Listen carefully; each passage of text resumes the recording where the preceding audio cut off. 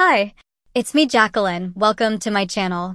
If you're new to the channel, then please subscribe my channel and visit my Patreon page, link in the description. I tried not to get up, but my feet had a mind of their own and led me straight to a large full-length mirror where I saw this cute little girl all dressed up for a party. I broke down and sobbed. There was no way that little girl could have been me, but she was. I was a 14-year-old boy, damn it, but the mirror said otherwise. No one would look at me and see anything but an adorable little girl. Tell me you honestly don't like the way you feel right now, Jamie. Mom pressed.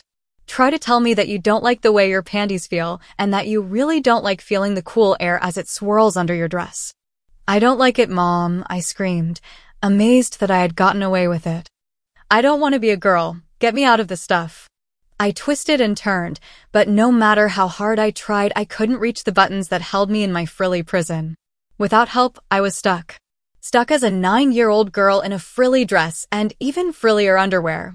Mom shook her head in dismay. Calm down, Jamie. I don't want you messing up your new dress. I refused to calm down, though, and began even wilder gyrations, trying to remove the hated dress. Mom said something, then she smiled at me and I immediately calmed down.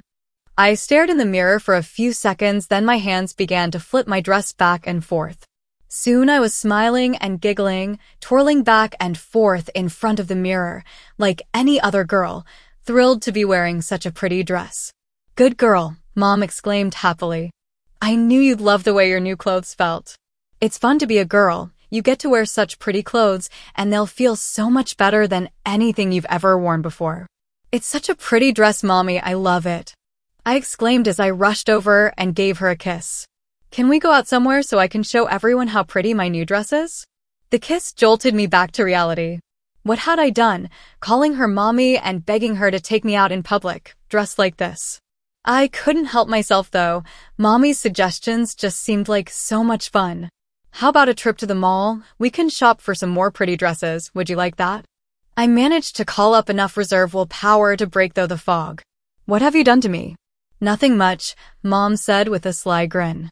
Just made things a little easier on you. Shortened your adjustment period, you might say. You're going to think of yourself as a girl for a few hours while we go shopping. And you'll call me Mommy from now on. I think it sounds so cute. Promise me that no one will know who I am, please, Mommy. There were times I had begged Mom for a special present for Christmas or my birthday, but that begging was nothing compared to the intensity one poured into my begging now. It's okay, Jamie, Mom said softly. Relax and be a girl. Relax and be a girl. I stared at Mommy for a little while a feeling of warmth and security flowed over me. What was so bad about going to the mall, I wondered. Mommy would be with me and she promised to get me some pretty dresses. Can we go now, Mommy? I asked. I want to look at all the pretty clothes. What was I doing? I didn't want to wear these clothes, I didn't want to go anywhere, and I sure didn't want to shop for more dresses, yet I couldn't stop myself. I felt all excited about going out with my Mommy, showing off my pretty dress, and couldn't wait for Mommy to buy me more pretty things. Here's a nice little purse for you, Jamie, Mommy said as she handed me a yellow, patent leather purse with a big flower decal on it. I put some tissues in it for you and even a little wallet. I was so excited as I opened my new purse. Mommy had placed a small package of tissues in it along with a yellow change purse with some coins and a yellow wallet with a dollar bill in it. Thank you for the money, Mommy. I squealed in delight. Maybe I could buy an ice cream cone while we're shopping? It's your money, Jamie, Mommy smiled sweetly. You can spend it on anything you like. Just like a big girl, I exclaimed. I held Mommy's hand and skipped through the parking lot at the mall. Once inside, I kept a very tight grip on Mommy's hand. There might be bad strangers around, and I didn't want to be separated from my Mommy. It was fun walking through the big mall with all those people. A lot of ladies that saw me and Mommy stopped to tell me how pretty I looked and what a pretty dress I had on. I wanted Mommy to be proud of me, so, like a big girl, I smiled and thanked all of the ladies who stopped to talk to us. We bought lots of pretty stuff for me like underwear and PJs, dresses, and some play clothes too. I guess lots of girls like me must like Winnie the Pooh because the stores had all kinds of stuff with Winnie and his friends on them.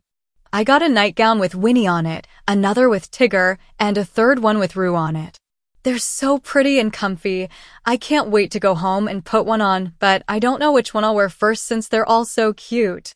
Mommy let me pick out some underwear all by myself, which was really neat, 'cause I picked some real pretty panties with ruffles and bows on them. Mommy said they're made of something called nylon, just like the panties I had on and the silky part of my petticoat. Mommy went with me into the dressing room and helped me out of my dress and petticoat so I could try on lots of other pretty dresses and clothes. I hated to take off my pretty dress and especially my fluffy petticoat, but Mommy said that if I didn't, I couldn't try on any new ones, so I was a good girl and held very still while Mommy undid my dress and helped me out of my petticoat. Mommy picked out a light purple dress that wasn't anywhere near as pretty and fancy as my party dress, but the material was so soft that I just knew it would be so much fun and comfy to wear. Next, I had to try on a white skirt and pink top, which was soft and comfy like the purple dress, so I asked Mommy to buy them for me.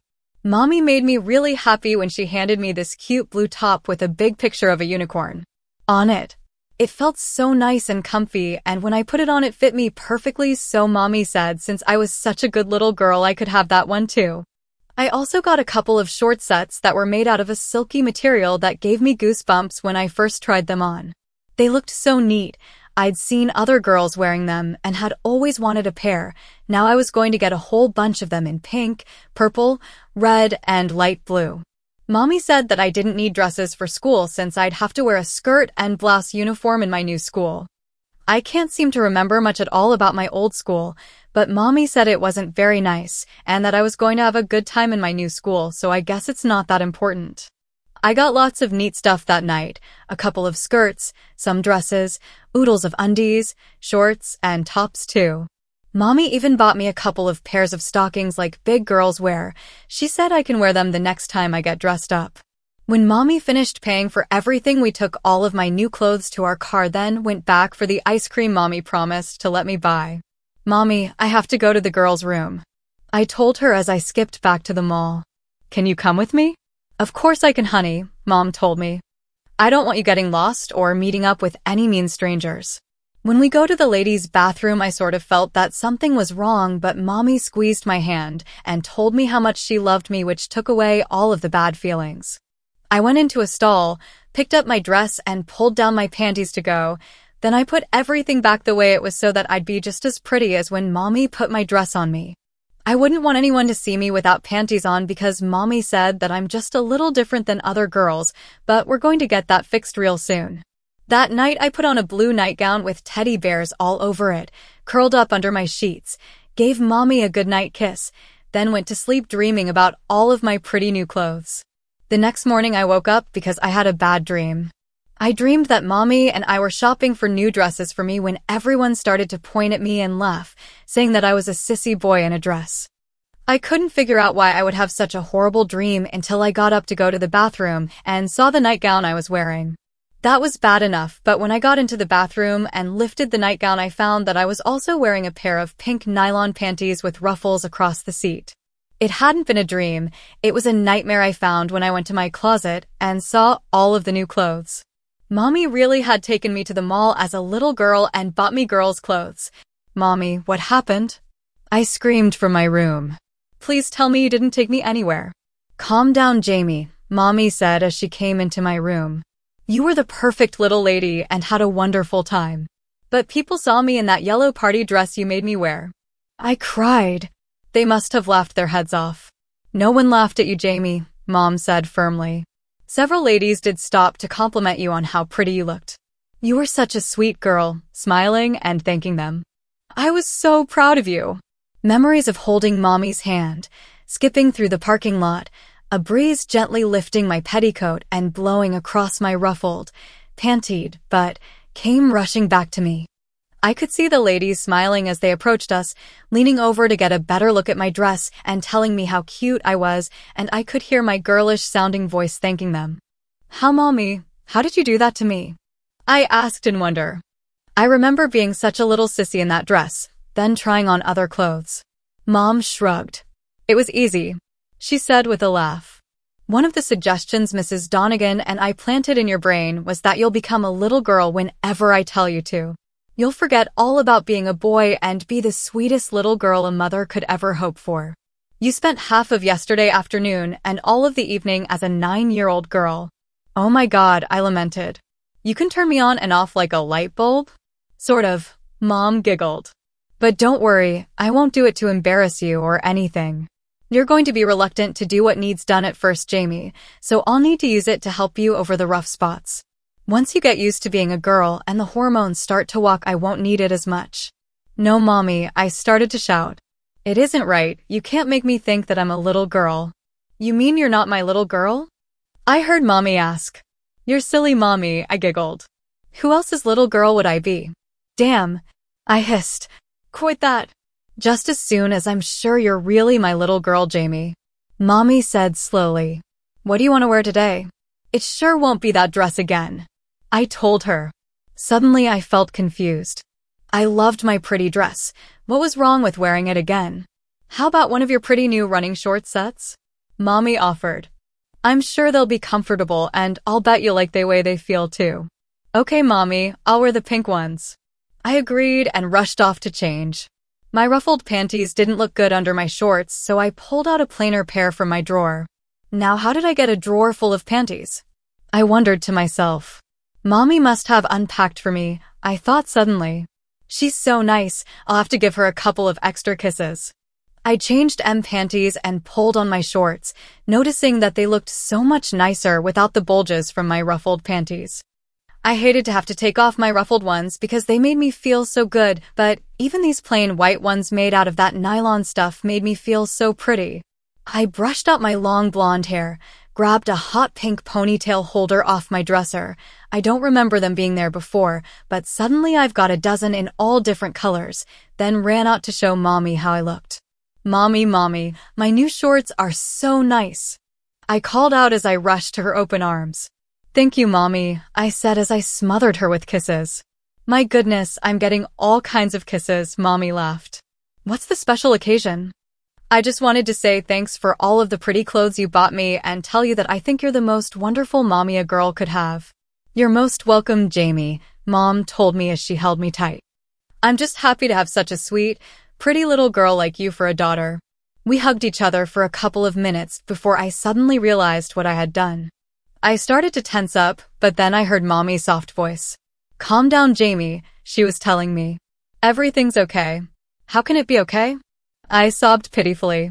I'm all dressed up like a little girl waiting for her mommy to fix her ponytail. I just took off a pair of sissy-looking panties, but put on another pair of panties instead of my own underwear. Speaking of which, how did I get a drawer full of panties and where are my underwear? You are a little girl, Jamie. There's nothing wrong with dressing like one. Your old underwear and all of your old clothes are gone. You have a lot of pretty outfits now, so you won't need those ugly boy clothes anymore. No, you can't do this, Mommy. You just can't. I screamed through my tears. That will be enough of that, young lady, I heard Mommy say in a stern voice. Then she whispered those words again. Relax and be a girl, Jamie. Relax and be a girl. I started to feel funny. I knew she was making me think I was a girl again, but this time she wouldn't get away with it. I was going to fight these feelings with every ounce of strength I had. A fog started to cloud my mind. I knew that if I let it in, I'd become a little girl named Jamie again. What do you want to do today, Jamie? I heard Mom ask through the descending fog. I concentrated as hard as I could, but all of a sudden I heard myself say, Can I get my ears pierced, Mommy? A lot of girls my age have their ears pierced. Good grief, what in heaven's name was I doing? I couldn't believe I was asking Mommy to let me get my ears pierced. Hopefully she hadn't picked up on what I had said.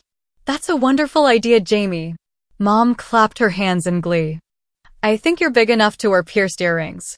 We'll get you several different pairs so you'll be able to match them with any outfit you wear. Oh joy, I thought to myself. Earrings for every outfit. What more could a guy ask for? Thank you, Mommy, I found myself saying. I can't wait to see how pretty I'll look. It was as if I was another person altogether. Where were these thoughts and feelings coming from? Mommy, I asked. Could I ask a question, please? Go right ahead, sweetheart, Mommy smiled. I'm listening. Why did I ask for pierced ears? I've never thought about them before. Yes, you have, sweetie, Mom explained. All of the things that you've seen or heard little girls do as you were growing up were stored in your brain at some point. When I tell you to be a girl, you start to act the way you think a girl would. Don't you want to wear pretty earrings? Yes, I do, Mommy. I giggled excitedly. I can't wait to get my ears pierced and wear earrings like a grown-up lady. Then it's all settled. We'll get your ears pierced this afternoon and maybe an ice cream cone for being so brave. Goody, goody, ice cream. I shouted while jumping up and down. I love ice cream. Once again, reality crashed in on my new little world. Tell me I didn't do what I think I just did. I asked lamely. Afraid so, Mom said with a sheepish grin. Sorry, but you were getting to be a pain in the butt for a minute there. I missed my sweet daughter. With no more room for discussion and no stomach for a tantrum, I waited for Mommy to dress, then followed her to the car and off to get my ears pierced. Once we got to the mall, I was dragging my feet, trying to delay what I knew was unavoidable. Mommy had to ask me to walk faster several times, and I could tell that she was becoming irritated with me. Pay attention, young lady, she said sternly. You can either quit stalling and get this over with on your own, or once we get into the mall, I will put you over my knee, pull your pants down, and spank you. Do you want everyone to see your pretty panties while I spank you? No, Mommy, I'll be good. I promised. Please don't spank me. Good girl, Mommy told me as she patted me on the head. Now take my hand and walk with me. I hesitated for a second or so until Mommy turned and gave me that look. Before she could say anything, I quickly grabbed her hand and promised to be a good girl. What's really weird is even though she hadn't told me become a girl, I suddenly felt happy and secure holding her hand and walking with her. Could there be some leftover effects of thinking of myself as a girl, I wondered? Please subscribe for the next part and visit my Patreon page for early access.